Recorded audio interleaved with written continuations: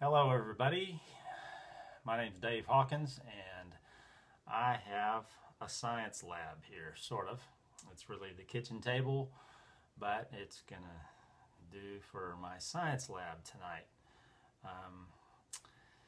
A while back we've been doing some conversations on the Talk Rational forum about Dr. Weston Price and his work and saliva and how various foods affect the saliva and specifically the pH of saliva and how that has an impact on cavities and dental health and all of that. And so finally the stars have aligned and I am able to do an experiment. I haven't eaten for about,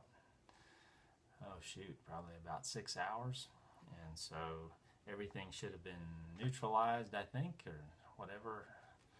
And so I'm ready to do the experiment. And I've got a watch right here. I've got the calibration solutions. I've got maple syrup. I've got a pH meter. I've got my little glass bowls, and I've got distilled water. So we're all set and ready to go, and the time, as you can see, is 8:30. Okay. So first thing we're going to do is calibrate the meter. And so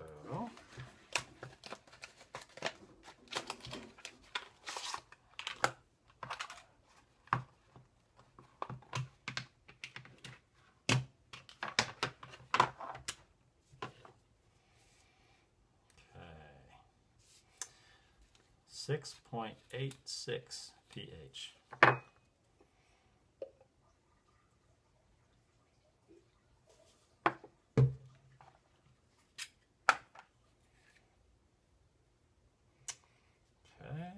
and turn it on.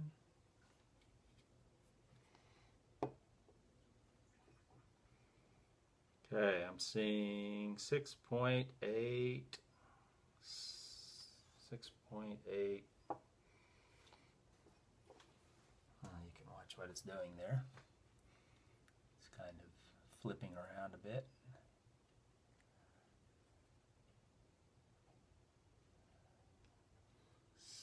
What is it supposed to be? 6.86. Okay, it's kind of settling on 6.72. And so I'll adjust it a little bit if I can.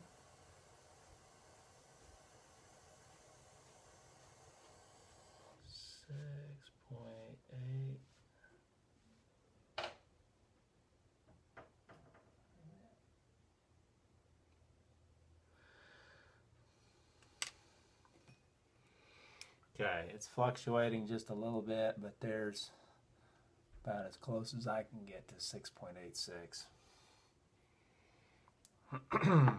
Okay, so that's that.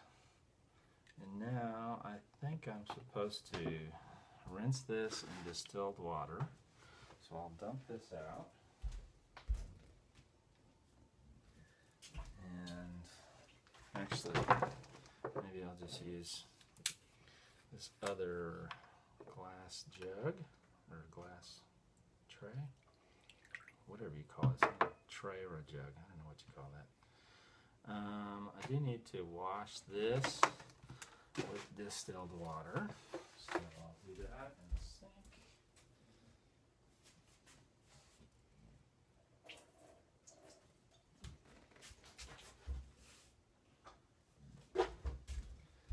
Suppose I could get a little rinsing bowl here with distilled water. So we're going to rinse it. And now we're going to do the other buffer solution, which is 4.01. Okay, I'll mix it around a little bit.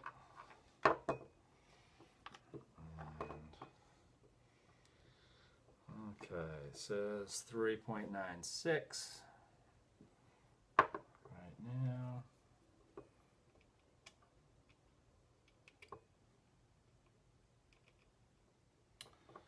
So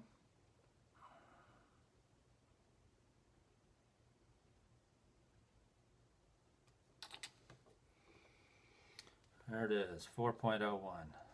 Okay, everybody happy?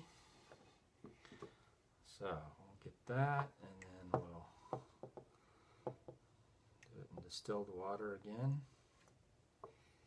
to rinse that off. I wonder if I can pour this buffer solution back in here. I don't see why I can't. I don't know. Maybe that's not very scientific, but it seems like a waste, especially for the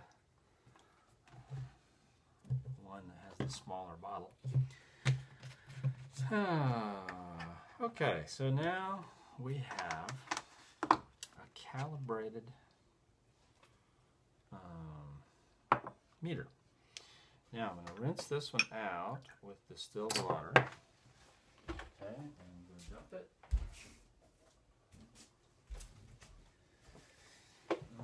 Okay, and now I think I'm supposed to try to get a baseline for my saliva, okay, before doing the maple syrup. By the way, the time